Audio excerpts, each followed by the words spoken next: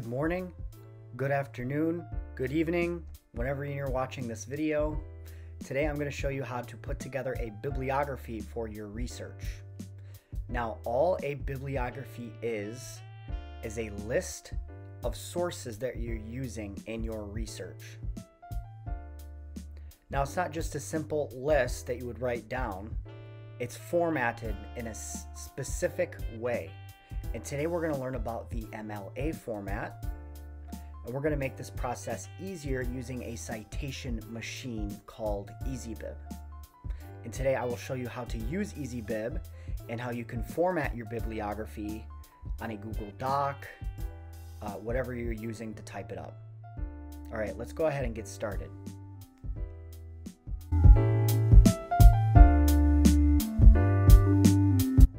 Okay, so for this first part, we're actually going to learn how to use Easybib. Now, like I said before, there are many ways that you can format a bibliography. We have things like APA, Chicago, but for specifically for this tutorial, we're going to learn how to use MLA format. Now, the first thing you're going to have to do is you're going to have to gather all of your sources that you're going to use in your research. For this, let's pretend that I'm doing a project on the Great Depression. I found this history.com website, and then I found this Britannica article on the Great Depression. And I'm going to use this for my research on the Great Depression. Now, when you create a bibliography, for each of your sources you will need information like the author's name, the date the article was published, you are going to need the URL, but we're going to use a machine online that's going to help us do all of this so that we're not going to have to do it manually. It'll do it for us. And it's called Easybib. So here's Easybib. All you're going to do is go to easybib.com.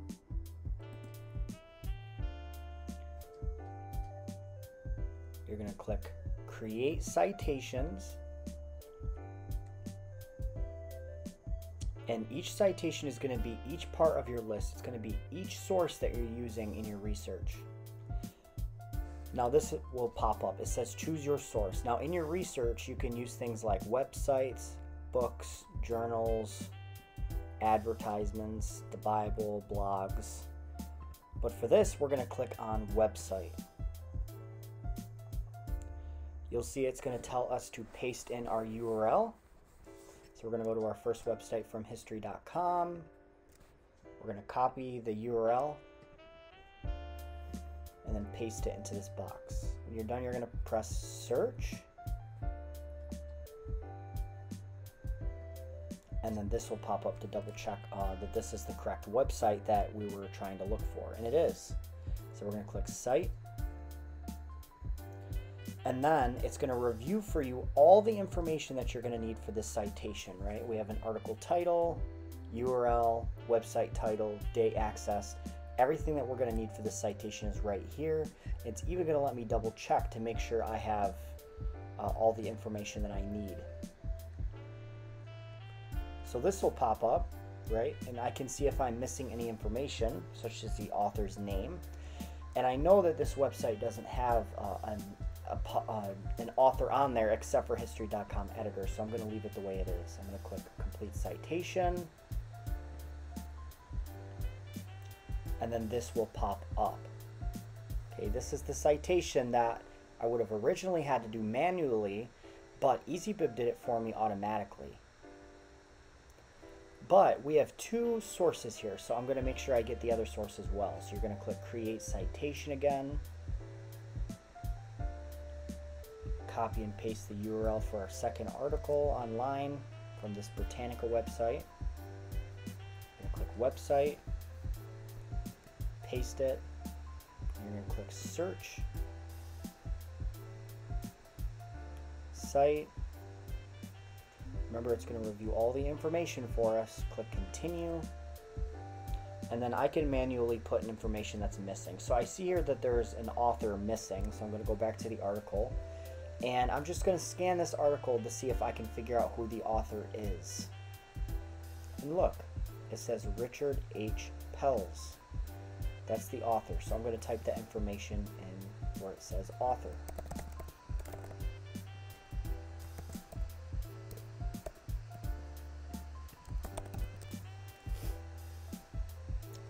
There's also a missing publication date, so I'm going to go back and see if I can find when it was published. Published just means when they posted it on the internet.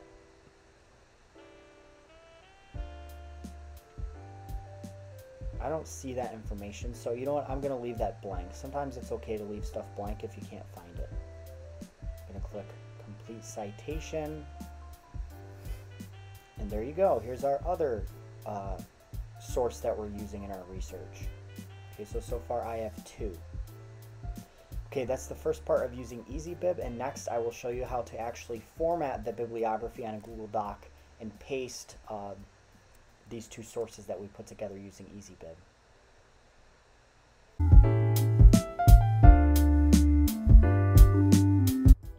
Okay, so here's the last part of our tutorial on how to create a bibliography. And in this part, part 2, we're actually going to type up our bibliography on a Google document.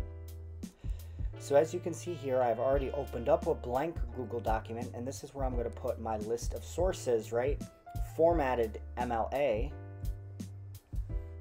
And the first thing I'm going to do is I'm just going to title this bibliography. I'm going to make this a bigger font. I'm going to bold it. And then I'm going to center align it. So that's right in the middle of the page. Now make sure you center align it because we want this to be formatted in a specific way.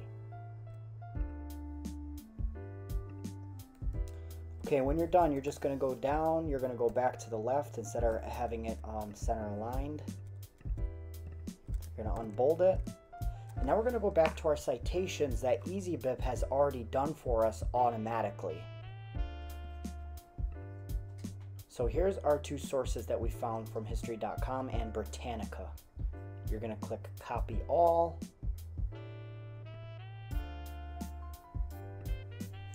We're going to go back to our bibliography page and we are going to paste. Now here's our sources, right, from each of our websites, but our sources need to have something called a hanging indent. And I'll show you how to do that. So you're going to highlight all of your text to make sure there's a space between them, and there is. You're going to go to Format, Align and Indent. You're going to go down to Indentation Options. You're going to go down to Special Indent. And you're going to go down to Hanging. And you're going to click Apply.